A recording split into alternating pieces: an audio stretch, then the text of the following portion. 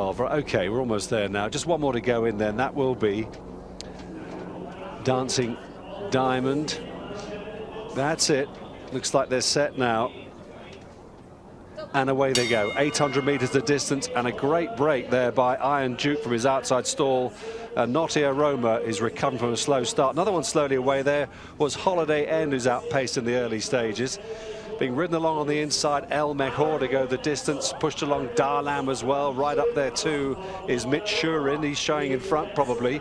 On the outside there, Iron Dukes recover well, the red cap, and Mitch Shurin, and Contrast showing good pace with Zoc right up there as well, and Naughty Aroma is recovering well. High Duty hopelessly outpaced as they race past halfway down towards the final furlong. Down the centre, Iron Duke on the inside, El Mejor coming through there with Zoc as they race inside the closing stages. El Mejor is going to get up here. El Mejor beats Zoc into second with Iron Duke back in third.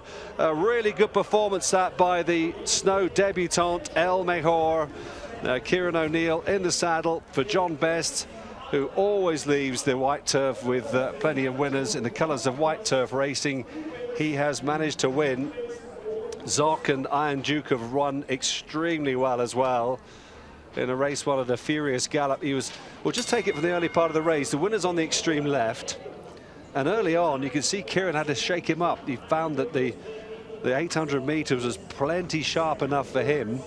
Contrast showed good pace early on. Zoc was always up there. Iron Duke very comfortable down the centre, and the black with the white spots. Mitch Shurin, the grey blinkered horse there, showed good pace. At this stage, El Mejor looked like being outpaced as Naughty Aroma recovered. One or two of them never got into it. Certainly Hakam never got into it, last year's winner, who was outpaced and stayed on at the one pace in the closing stages. But El Mejor, once he got going, he really started rocking and rolling. He collared Zoc with the pace-setting Iron Duke on the outside. And if we run it through, we'll see that Darlam might have got fourth place, just ahead of Naughty Aroma. So what a good race that was. I think we've seen some really good performers there. Not least this fella El Mejor, who came here on the back of winning 2 out of his 3 starts in the UK. Carried 10 stone 7 to victory last time out at Wolverhampton, I think it was. Martin, are you with me? Are you going to talk to me?